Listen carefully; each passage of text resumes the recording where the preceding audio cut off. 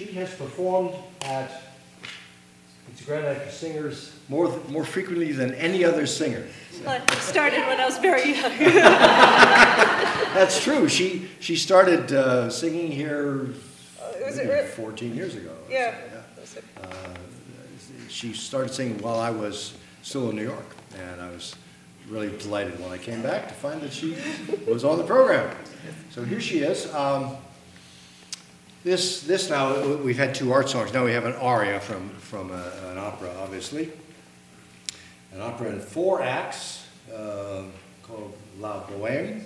It's very, very often performed, ranks, according to people keeping score on such things, the 3rd most performed opera anywhere, for lots of wonderful reasons. It was the original performance was conducted by Arturo Toscanini, who people my age may remember from the NBC Symphony Hour in black and white television. He actually recorded it in 1946, and it's the only Puccini opera that is recorded with the original conductor. I was a great fan of Toscanini's as a child and thought, I'd like to do that, but that didn't happen. Of course, the story is well known, and the story was based on a novel written by Henri Mager in 1861, and then, of course, he had died by this time, so Puccini's regular librettists who are listening to your program wrote the libretto. The Broadway rock musical Rent is based on the same story. Anyone seen that? Yeah, the story works there too. My only complaint is it was awfully loud, but I enjoyed the show. Baz Luhrmann, of course, did a Broadway production of La Bohème, which Deborah and I saw in New York, and that was fascinating. Because opera singers, you see, Broadway singers, as you probably know, they're used to doing 8 shows a week. Opera singers don't do 8 shows a week, so they had 3 casts, and they were circulating them around for Baz Luhrmann's production, which was very beautiful and done in a Broadway house.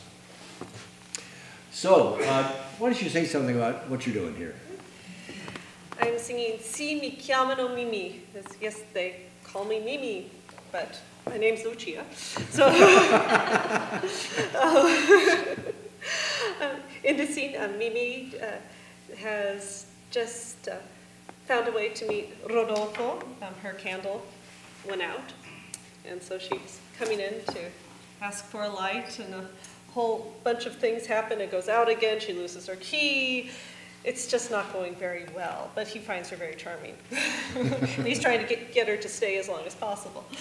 So he sings a beautiful aria to her, and then he wants to know about who Mimì is. And she introduces herself. She's a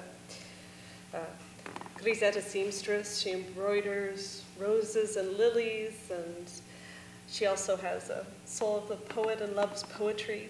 And she tells about her life, that she lives alone. She's happy, but she's still alone.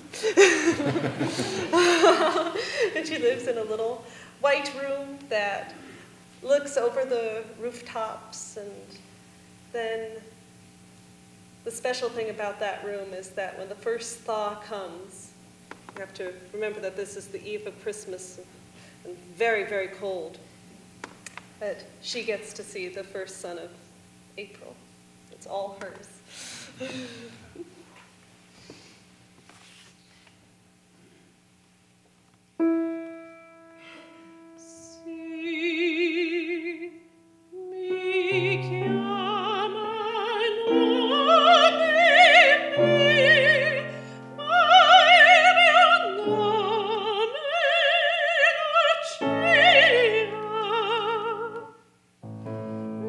Storia mia è breve